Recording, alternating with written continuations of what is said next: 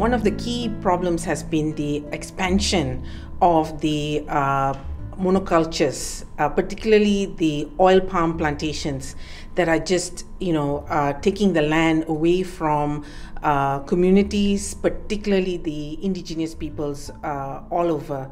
In the oil palm industry and in the plantation, they use a lot of pesticides.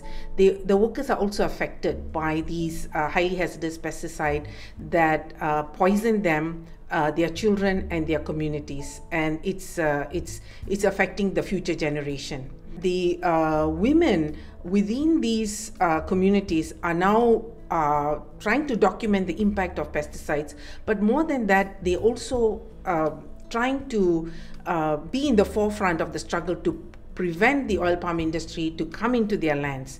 So they have been putting up barricades. They have been, taking the battle in the legal arena. So mapping has been one of the key elements of skills that they want to build, so that they can now map their areas to show that this is their land.